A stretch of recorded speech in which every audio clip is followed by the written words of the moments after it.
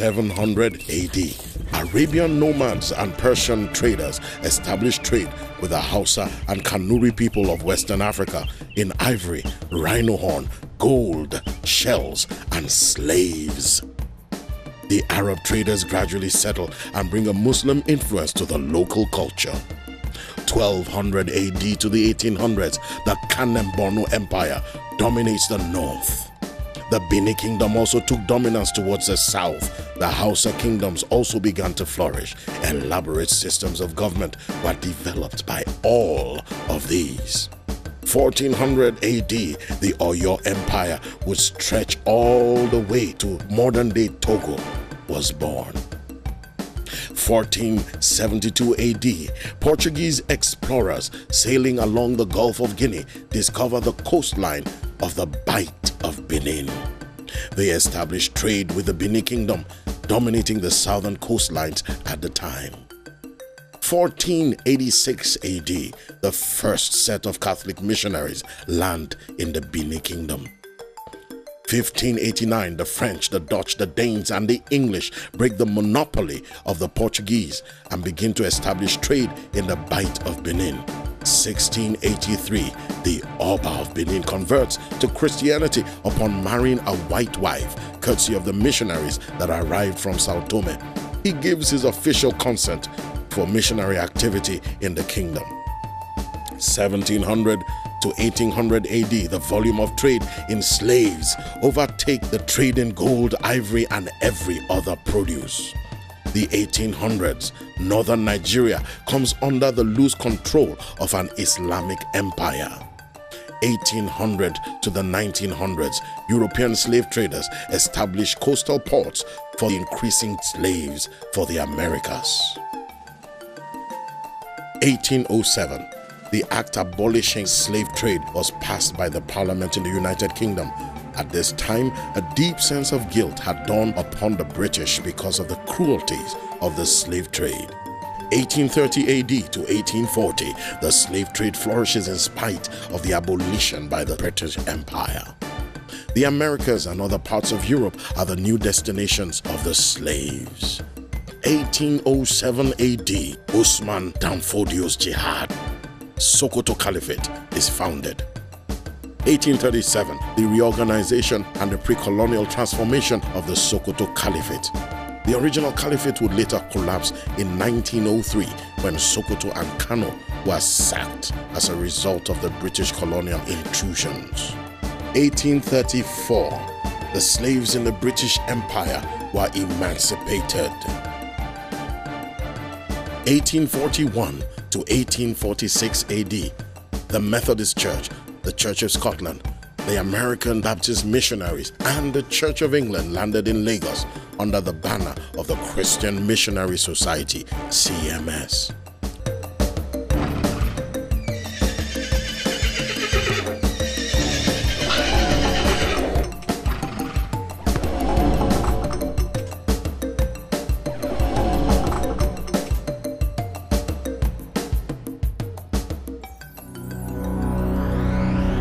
From the golden sands of Sokoto to the rolling hills of Obudu, from the fertile savanna of Mubi to the fruitful waters of the Niger Delta, from rich forests of Sapele to the rocky heights of Jos, from the beautiful hills of Enugu to the busy commerce of Lagos, a spirit of anticipation and revelation is running through the land. North, south, east and west, the cry is the same. The time has come for Nigerians to arise. My name is Adeteju Bobalunge. Welcome to Arise Nigeria. Everything that Nehemiah needed, everything that was needed to set Nigeria back on course was already present. The only difference was Nehemiah. And the leaders of Zan built from this place to that place. The Tekoites built from this place to that place. All those people were there before Nehemiah came, and not one person lifted up his finger to build. When he heard the report about the state of crime and hopelessness, when he heard the report about inflation strikes by NEPA, strikes by doctors, strikes by lecturers. When he heard the report of the indices of corruption, instead of his heart to sink in depression, his eyes received a vision. You see, purpose is not decided, it is discovered. We need leadership with a revelation of the purpose of God for this nation. If a leader receives a vision, he has received a spiritual mandate to lead with the full authority of God backing him up. It is when we do not have spiritual revelation of purpose or destiny that we have to resort to carnal preoccupation with self-preservation and manipulation. When God's will is at stake, no man can stand to resist you.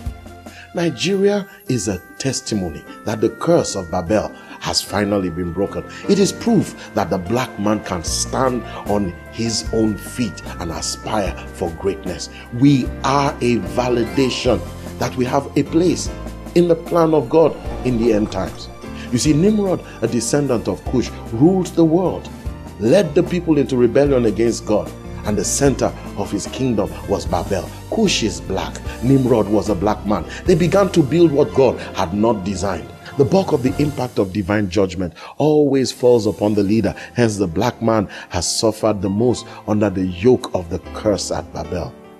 And that yoke produced polarization of speech, polarization of point of view, and demographic distribution and incompatibility. That's what has kept us underdeveloped for so long. You see, Nigeria is the enigma of the African continent. Folks, if black people on this planet have a hope or a future, it will be demonstrated here. This is ground zero. Are you listening to me? This is ground zero for all of us that share this color. This is ground zero.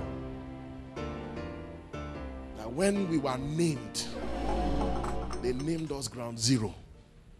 You see, Nigeria is the enigma of the African continent. We have survived as one. In spite of our problems, we have survived as one.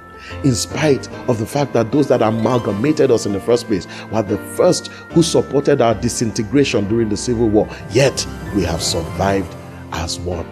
In spite of the complexity of our cultural differences, yet we have survived as one. In spite of the mismanagement of our resources, we have survived as one. In spite of the looting and the corruption, we have survived as one. In spite of Nadeko, Mossop, militants, and kleptomaniacs, we have survived as one. In spite of the crisis of June 12, we have survived as one. In spite of Metasene, Boko Haram, Zakibia, Crusaders, and Jihadists, we have survived as one. In spite of complex religious conflicts and ethnic violence, we have survived as one. We will not only survive, we will thrive in the name of Jesus. The only thing that we may not survive is a lack of vision. We need a Nehemiah order of leadership. We need a leadership of vision, willing to sacrifice and to endure. The problem is that of vision, counsel, clarity, and communication. We are at the threshold of something. There is a national reformation that is about to take place. Nigeria is about to shake herself free from the mess that we are in and get back into shape to run the race that God has set for us. I read from Nehemiah. Did you know that every single thing that was used to rebuild Jerusalem and Israel was already there before Nehemiah came? Nothing was important. The only change was the leadership. The only thing that was new was the introduction of Nehemiah. The only thing that was not there before was the introduction of Nehemiah. You are the only thing needed for change to happen. God of creation, direct our knowledge. guide our leaders right, help our youth the truth to know. In love and honesty, to grow in living just and true. Where love takes our time to build a nation where peace and justice shall reign. I want to thank you for watching this broadcast. We pray that it will have the same profound and lasting impact on you that it had upon us while researching and making it. You can order the full-length version of this exciting production, Arise Nigeria, by sending an email to info@thecapitalassembly.org. You can also send a text to 080-3311-6696, or you could simply log on to www.thecapitalassembly.org. We also want to specially thank our sponsors for making this broadcast possible in your area. Arise, Nigerians. It is our time to arise.